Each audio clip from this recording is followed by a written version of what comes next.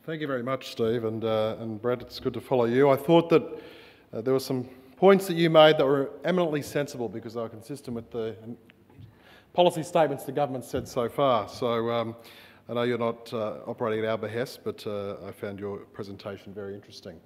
I suspect today, in terms of economic and political overview, there's possibly more interest in the political overview side of things. That might be more forthcoming in the Q&A session at the end of the speech rather than any sort of great detail that I intend to go into on the politics front in terms of today's presentation. But I did today want to address an economic overview of sorts, and I think it's important that we look over the immediate economic and political horizon, and today's event really enables us the chance to do that. Now, after serving as Parliamentary Secretary to the Treasurer for the first 14 months of the Abbott government, I was, just prior to Christmas, asked by the Prime Minister to undertake a new role. So I now work, as Stephen mentioned, as Parliamentary Secretary to both the Foreign Minister, Julie Bishop, as well as to the Minister for Trade and Investment, Andrew Robb. Now, principally, my role is to support the Coalition's agenda for economic engagement and growth, spreading the message that Australia is open for business, securing new trade agreements for enhanced market access, and driving foreign investment to boost Australia's economic growth. Now, in the Treasury portfolio, I had, among other things, oversight of the Foreign Investment Review Board. So in this respect, I guess it'd be fair to say I've gone from gamekeeper to poacher. And I highlight, however, that of the 800 odd applications that were presented to me in my former role, after applying appropriate consideration and scrutiny, I did not object to any of them. And I was pleased to approve around $150 billion of proposed investment into Australia over that 14-month period. And even though my new responsibilities have an international focus, ultimately my work in both portfolios is focused on strengthening the Australian economy and increasing the prosperity of our people. Now, we live in a globalised, regionally integrated economy, so the nexus between international policy and domestic policy is more closely intertwined than it ever has been before. There's no doubt, however, that Australia faces significant economic challenges. In many respects, though, these challenges are shared across the developed economies of the world. Now, the reduction by more than $30 billion in forecast tax receipts, a result of a collapsed iron ore price and weaker than forecast wages growth, presents as among the most significant of our challenges because of the consequent impact on Australia's fiscal position. The nominal GDP growth in 2014-15 is now anticipated by market economists to be weaker than last year's budget forecast. Commodity price declines continue to knock Australia's fiscal position around. Our terms of trade are now 25% lower than the peak level reached in September 2011. The price of iron ore, a significant Australian export obviously, hit $187 per tonne in 2011. Today, this morning, it's now $62 per tonne. However, challenges can also be viewed as opportunities, and we're seeing opportunity in the green shoots that are occurring across the economy. Take, for example, retail trade. Retail numbers have been going up for 7 consecutive months and are 4.1% higher over the past 12 months. The ANZ Bank's Job Advertisements Index is at its highest level in more than 2 years, growing at 13.6% through the year. This represents the fastest growth in 3.5 years. The RBA's recent interest rate cut has put the cash rate at a new record low of 2.25%. It's the first rate cut in 18 months and means a typical Australian family with a $300,000 mortgage has an extra $750 a year in their pocket. Lower petrol prices have also helped to take some of the stress off household budgets. A family using 50 litres of petrol a week now has around an extra $17 every week compared to May last year. And in 2014, more than 223,000 new companies were registered in Australia, up more than 10% over the year 2013. So these are all strong and encouraging signs. Globally, growth is expected to pick up gradually in 2015 and 2016, with the Treasury forecast of global growth of 3.75% in 2015 and 4% in 2016. And this is roughly in line with IMF forecasts. And Australia's major trading partners are expected to grow above trend. So that, frankly, is good news for exporters here in Australia. Growth in China is moderated, but remains very strong. Treasury expects the Chinese economy to grow by 6.75% in 2015. And it's clear that the United States has turned the corner. We expect the US economy to grow by about 3% both this year and next. And with their strengthened recovery, the US is focusing on normalising monetary policy, which on balance is a positive for Australia. Not only is it a definite sign of a stronger US economy, but the boost to global demand is good for everyone, and importantly, opens up the prospect of greater US investment in Australia. So mixed economic messages continue. However, the bulk of economic indicators point to slow but ongoing global growth. Now, for the Coalition, this crystallises that our task is to help businesses to capitalise on these green shoots so we can be inoculated against future downturns. As the Prime Minister declared on the night of the last election, Australia is open for business. Foreign investment is a critical driver of the Australian economy. Investment drives global value chains. So for Australia, two-way investment with our own region is vital to boosting our national income. Whether it be a Singaporean sovereign wealth fund that's investing in new infrastructure, or an SME in South Melbourne investing in larger premises, to attract investment, Australia must continue microeconomic reform. Now, the Abbott government has already cut $2.1 billion worth of red tape that constrains business. In this regard, we remain committed to $1 billion a year at least of red tape reduction. But we must continue this reform process to ensure investors continue to find Australia attractive as a place to invest their capital. A significant effort for the Coalition, in particular for the Treasurer, was getting G20 member countries to embrace our bold idea of additional microeconomic reform in pursuit of a global growth agenda.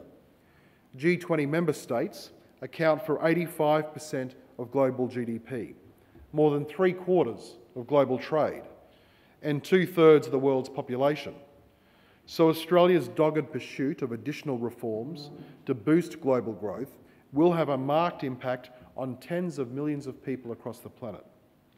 The G20 is large enough to have real global impact, yet dynamic enough to be effective.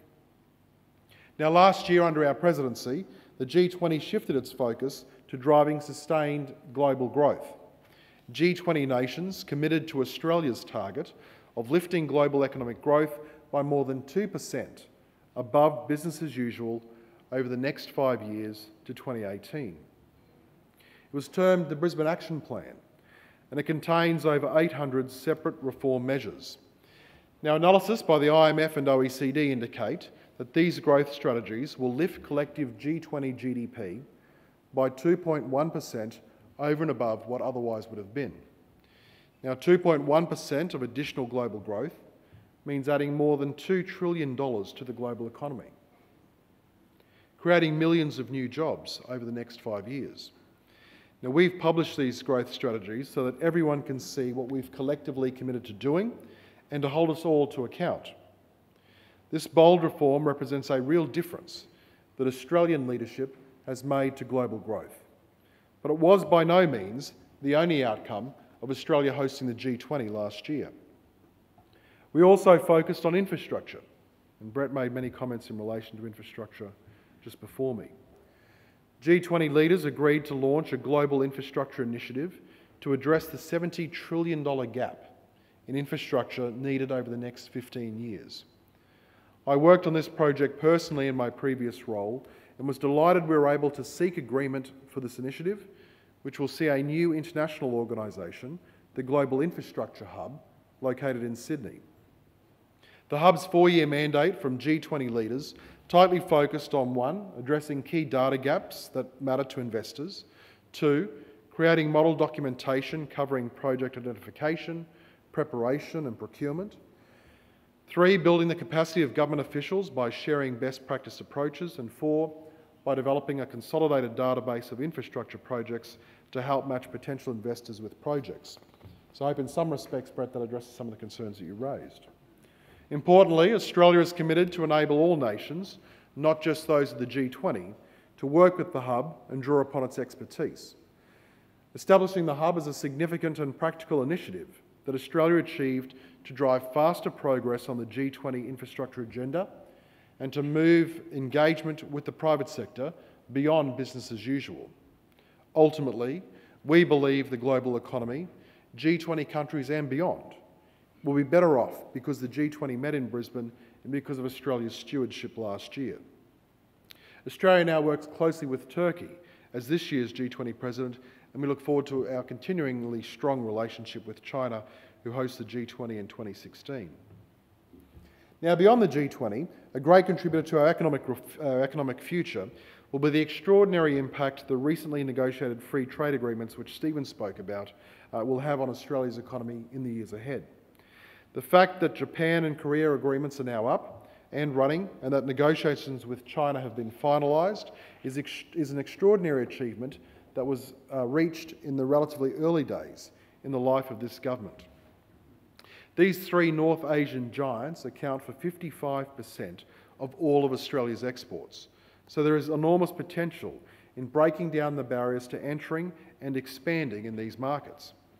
The Japan-Australia Economic Partnership Agreement commenced earlier this year. It's the most liberalising agreement on agriculture that Japan has ever agreed to. And this agreement opens up new opportunities and guarantees market access across the board in manufacturing, resources, energy, services, investment, to the world's third largest economy for Australian exporters. Modelling of the Korean FTA indicates goods liberalisation in that agreement will be worth nearly $5 billion in additional income to Australia over the next 15 years. It predicts manufacturing exports to Korea will be 53% higher than would have otherwise have been the case without the agreement. Now, in addition, increased exports are expected to help create 1,700 jobs in the first year of operation alone. And then there's China. Last financial year, more than $90 billion worth of Australian resources, energy and manufactured goods were exported to China. Now, once this agreement is implemented, 99.9% of those exports will enter China duty-free. Dairy and other agricultural products also have a great deal of also offer a great deal, and services companies will enjoy unprecedented access to growth at the frontier of China's economic transformation. And the agreement will help boost investment flows between Australia and our biggest trading partner. And I know that Minister Robb is committed to making sure that he doesn't slow any of this down in this regard. We're also advancing two multilateral agreements, the Trans-Pacific Partnership and the Regional Comprehensive Economic Partnership. Both will have a large economic dividend for Australia. These agreements improve supply chains and increase economic integration in the regions. And both agreements present significant opportunities for businesses, especially in terms of streamlining trade agreements between large groupings of significant trade partners. The TPP in particular will give Australia new market access and economic opportunities in countries like Canada, Mexico, Peru, countries with which we currently do not have an FTA. And of course, we're pursuing our agreement with India. These represent an ambitious agenda, but an agenda that I think the Coalition has demonstrated we are well and truly up to. We take an ambitious but practical approach. We achieve consensus through other nations joining us in taking action, and we've achieved that through the G20, and we continue to achieve that on trade. Now, we all know that Australia's future lies not just within our own borders, but with the way we interact with the world, both strategically and economically. Now, at the G20, we focused on jobs and growth, and we intend to do the same thing domestically. And we want to continue these reforms in a domestic context. Now, I attended the Asia-Europe Finance Ministers meeting in Italy last year. And while the meeting was discussing the need for fiscal consolidation, we were reminded by one of the finance ministers at the table of a quote by the Prime Minister of Luxembourg, Jean-Claude Juncker, who said, "We all know what we need to do. We just don't know how to get re-elected after we've done it." Now, encouragingly, I note Mr Juncker is the longest-standing democratically elected head of government in the world, So that's something that all of us as politicians can take stock in. So for those of you who are looking at the polls, listening to the pundits, I say the coalition will weather the storm that comes with reform.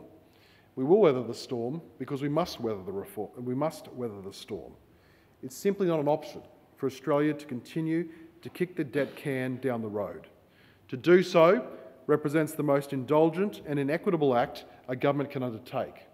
It truly represents intergenerational theft, robbing future generations in order to pay for maintaining unsustainable policies today.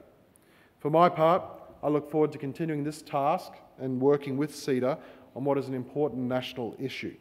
And for the Coalition, our commitment to sustainable fiscal reform remains absolutely central to our view of the national interest. I appreciate the chance to speak with you all today. Thank you.